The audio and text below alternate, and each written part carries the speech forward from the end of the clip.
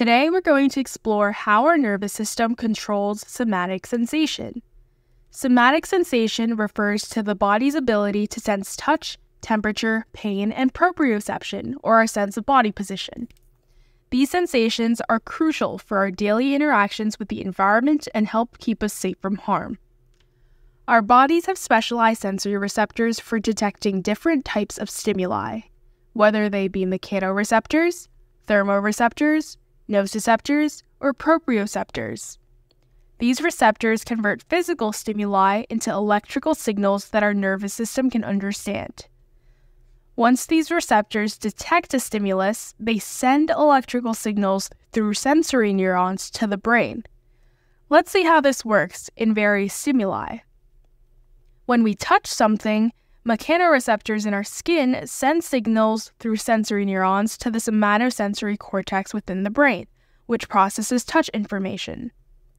Thermoreceptors detect temperature changes and send signals through sensory neurons to the brain, helping us distinguish between hot and cold.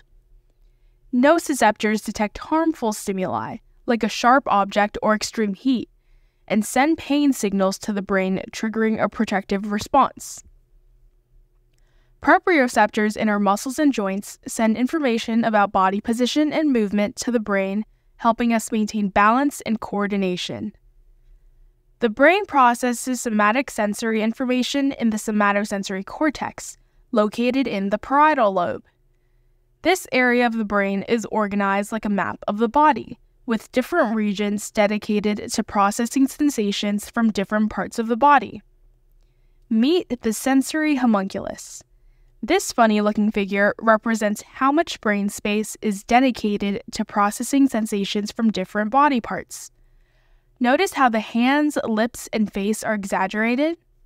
That's because these areas have a high density of sensory receptors and require more brain power to process their sensations.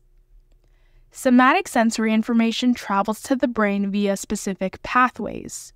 One of them is the dorsal column medial lemniscal pathway, which carries signals for fine touch, vibration, and proprioception. Another one of these pathways is the spinothalamic pathway, which transmits signals for pain, temperature, and crude touch. Our sensory system can adapt to constant stimuli, a process known as sensory adaptation. For example, when you first put on a shirt, you feel it rub against your skin, but after a while, you stop noticing it. This change helps us focus on new and important changes within our environment. When somatic sensation goes wrong, it can lead to various neurological disorders. For example, in neuropathy, damage to sensory nerves cause numbness, tingling, or pain. In phantom limb pain, pain is perceived in a limb that has been amputated. In chronic pain, there's persistent pain that lasts longer than the usual recovery period.